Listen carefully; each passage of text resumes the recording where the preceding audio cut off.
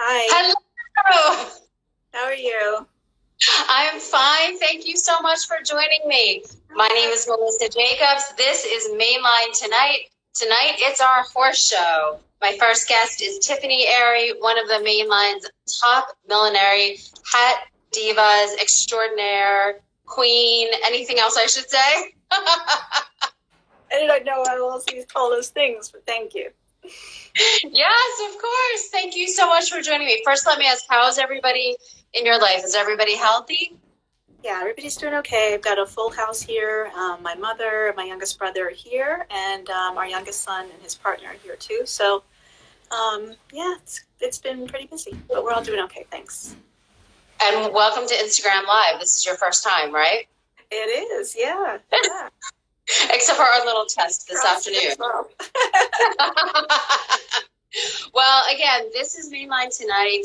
My name is Melissa Jacobs. I'm with Tiffany Arey, Millinery. I wanted to have a little bit of a horse show because, as we know, the horse shows, Devon Horse Show, Radnor Hunt, all the steeplechase events have been canceled because of the pandemic. And granted, this is not the biggest problem that the world is facing. However, horse shows and equestrian life are a big part of our life on the main line in New York and obviously in Kentucky and elsewhere in the world. So I wanted to just celebrate a little bit of that equestrian life, especially the hats. So, Tiffany, let's start with some definitions of different kinds of hats. So we have saucer hats, fascinator hats. Give me a little hat 101. What are the different kinds of hats? I don't tend to use the word fascinator a lot. I know it's a really popular term. It's kind of become a catch-all for anything I think that doesn't sit down on your head. But I tend to use it for just about anything. I sometimes will use headpiece, if the hat doesn't feel right. But yes, you started out saying, there are hats that have big brims. There are saucer hats, which, doesn't really have too much of a crown, but it's just something very wide. And if we weren't so limited for space here, I would be able to pull something up to show you. But, there's the classic cloche. There are top hats. There are pillbox hats. There are cocktail hats, which are just sort of little type things. I have one of my hat blocks with me. Just to show you kind of what that would look like. This is actually what a cocktail hat would be shaped on. But it's just a little shape like that. So are there hats appropriate for, I think when you go to an event, whether it's a horse show or whatever, some people don't know, are there certain types of hats that you're supposed to wear for certain events?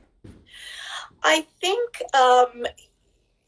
yeah, it depends on the formality of the occasion. So you tend to have a little bit more formality when you're going to a race. People are getting dressed up. They're going to be outside. A lot of people opt for the wider brim, and the reason that they kind of created those brims in the first place was to help keep the sun out of your eyes. So they have a purpose besides being very fashionable as well.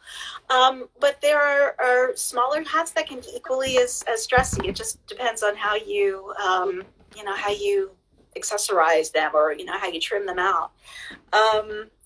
Usually, so is there like a dress code with hats for, let's say, horse shows? Does it depend on the show you're going to? Is there one style for the Kentucky Derby and one style for Devon Horse Show?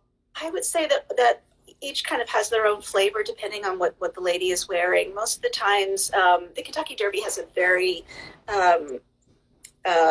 sort of a culture or a history of the very large hat. And the reason for that was because it was thought that the larger the hat, the more luck you would have at the track. The races. So that's how that tradition of a very large hat started, and that's what's preferred down there. For Devon, most of the times you don't see hats except for the Ladies' Day competition, which has really grown in the past, I want to say 5 years, certainly since the time that I started doing it. And I think it's really... And the time you started winning it. Yeah, I sort of got lucky my first time out of the gate, so to speak. But it really depends on the lady. You see very wide hats, you see very tall hats. Some are innate, some are simpler and more tailored.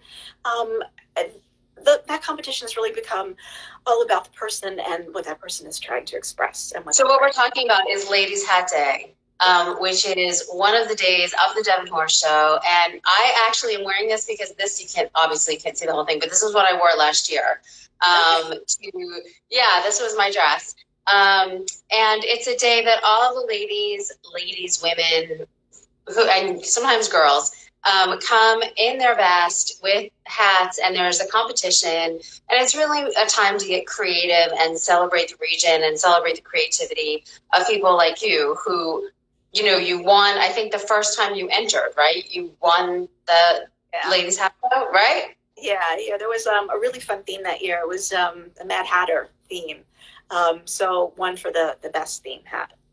And that inspired me on my journey for hat making. That was, I think, more of a craft project is probably what you would call it. I didn't really know what I was doing. Clearly you did. So let me reintroduce you. My name is Melissa Jacobs. This is Mainline Tonight.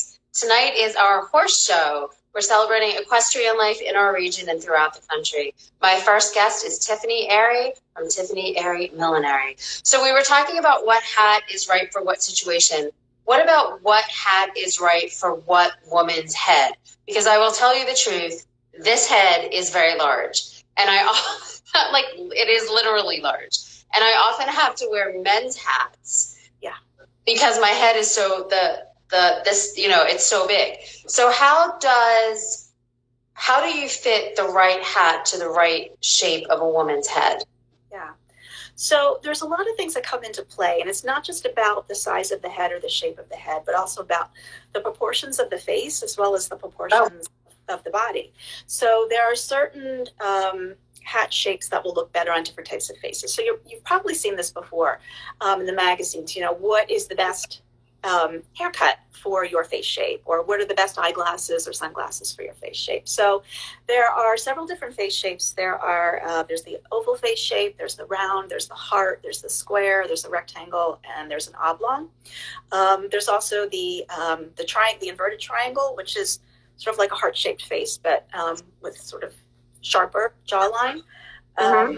And then there's also a pear-shaped face, which is a little bit narrow at the top. It's more like a triangle-shaped face.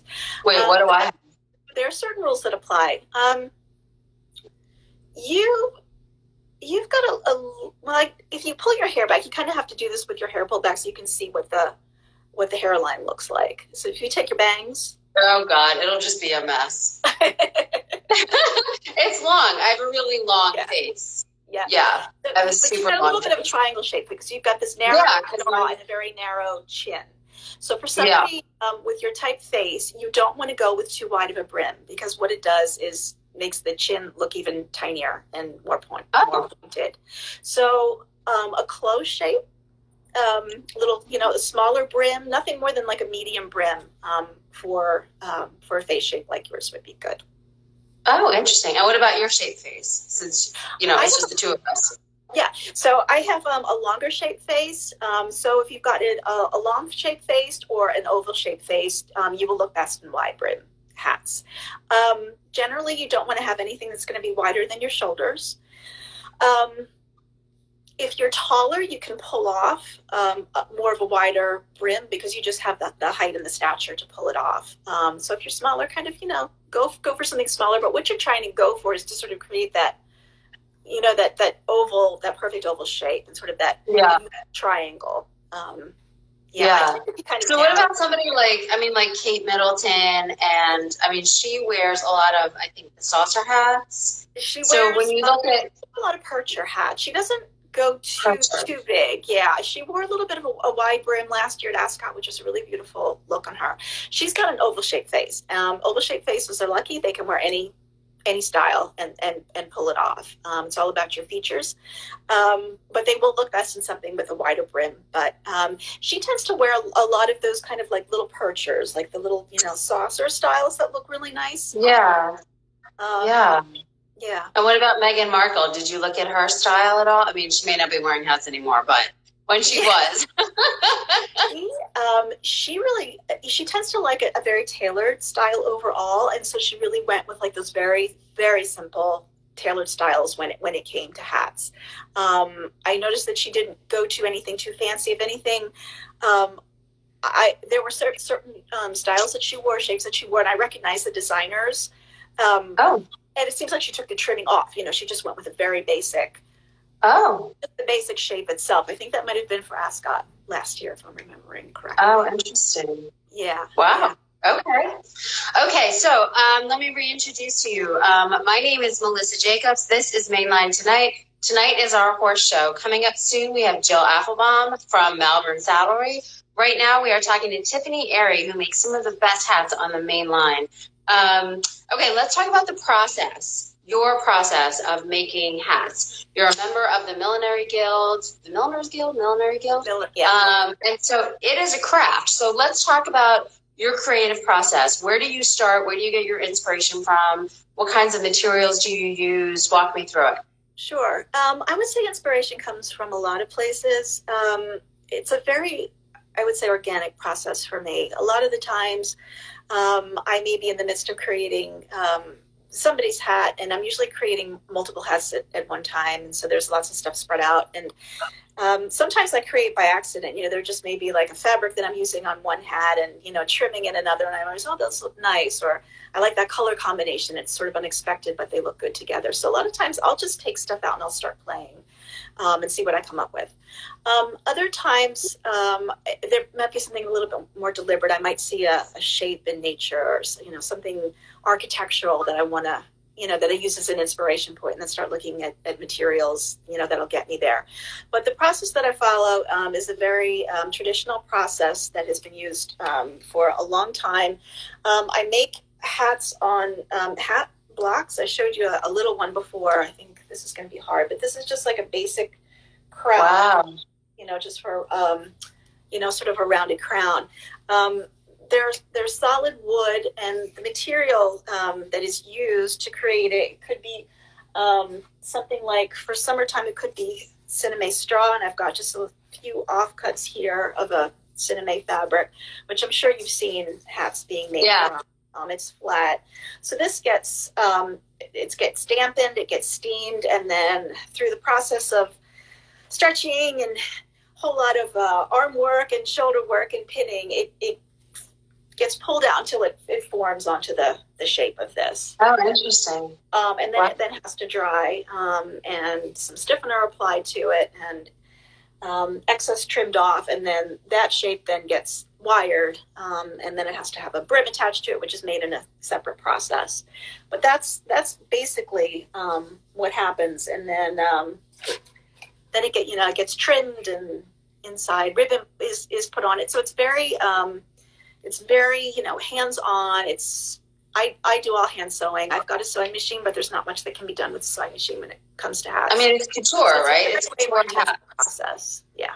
Yeah, they're one-of-a-kind hats. And people can find out, they should follow you on Instagram, and they can find all about it on your website. You not only have hats there, but you also rent them, I saw on your website. I did not know that. I'm going to be taking advantage of that. Yeah, definitely. So you rent a hat for like $40 a day, some of them, right? Some of the smaller pieces can be rented for. I've got one that's probably like for $35. If you want to rent it for a weekend. It depends on the retail price. So the rental price is a function of the actual retail price of the hat. But it's worked out really well for people who aren't quite sure what they want, or they don't have the space to store hats. And so far, people have been pretty good about it. I was a little bit cautious because not many people do. Yeah, what if they get damaged? Yeah. So there is, I do take a deposit for them, and, have everybody's information and everything. And there is a, contract that has to be signed, I see. Damages. But so far, people have been really respectful and really very careful, and it's worked out. It's worked out nicely. Yeah, it's great. Okay, so Tiffany Arey Millinery. Tell me how you got started in this. I know that you have a corporate job, right? Or you did, and this is such a craft, and it's such an old craft. So tell me how you got started doing this. You're mostly self-taught, correct? Correct. So it's funny that, we're talking about the Devon Horse Show tonight, because I really credit the Devon Horse Show with the reason for how I got into millinery. I had always loved fashion, and I loved design. I had an interior decorating business many years ago, so I'd always been drawn to that sort of thing. But I'd never made hats. I had done some sewing, garment sewing, but never did anything in terms of the hat, though I love to wear them. And we used to read up on the Ladies' Day recap after Devon, and I thought to myself, well, that sounds like fun. I think maybe next year I'll take the day off and then I'll just, give it a whirl. And so I looked for the information that came out that year. As I told you, it was the Mad Hatter theme, and I created something and went and ended up winning. But that got me sort of interested in how do I make these for real? So I did start studying on my own. I read everything I could get my hands on. I got videos, I got tutoring, and just started trying to do things just for myself. My intention had never been to start a millinery business. I made things for myself, and people started noticing, and then they started asking me to make them. And I was doing it just to cost initially as a hobby. But then as the demand grew, I felt like I needed to do something with a little bit more structure to it, and a little bit more serious. So set up an LLC, got my website going, made sure I was on social media, but have kept my full-time job all this time. Make hats nights and weekends and don't have much of a life. Well, it's amazing. And of course, you've been in Mainline Today many times, and in the hunt. And so you're one of our favorites. You're one of my favorites. Thank you so much, Tiffany Arey Millinery. People should follow you on Instagram. Go buy her hats, rent her hats, get yourself in her hats, however you can afford to do that. Thank you so much for joining me. It's been a pleasure speaking.